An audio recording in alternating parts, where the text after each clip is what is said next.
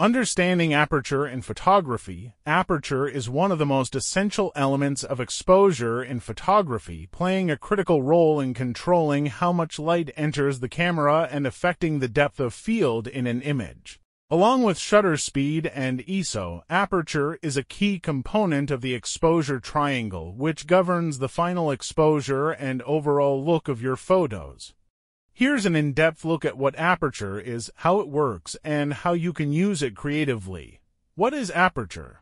Aperture refers to the opening in a camera lens that allows light to pass through to the camera sensor or film.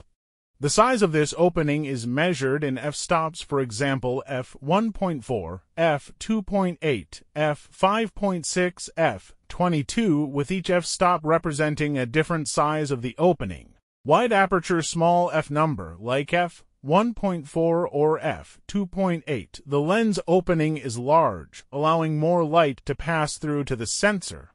This is ideal for low light situations or when you want to create a shallow depth of field. Narrow aperture large f number, like f16 or f22, the lens opening is smaller, letting in less light. This is often used in bright conditions or when you want to achieve a deep depth of field, keeping everything in focus. How aperture affects exposure. The primary role of aperture is to control the amount of light that hits the camera sensor, affecting the exposure of your image.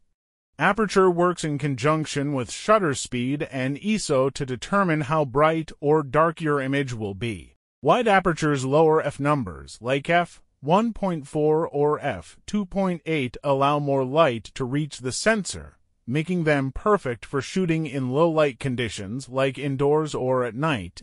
These settings result in a bright exposure, assuming the other factors shutter speed and ISO are balanced accordingly.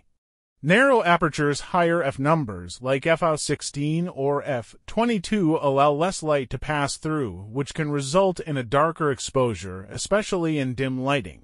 In this case, you might need to compensate by using a slower shutter speed or increasing the ISO to maintain proper exposure, aperture, and depth of field. In addition to controlling light, aperture significantly impacts the depth of field (DOF), which is the zone of the image that appears in focus. Shallow depth of field. When using a wide aperture low f number like f1.4 or f2.8, only a small part of the image is in focus, with the background and foreground becoming blurred. This is often used in portrait photography, where you want to isolate the subject from the background, creating a beautiful bokeh effect. The quality of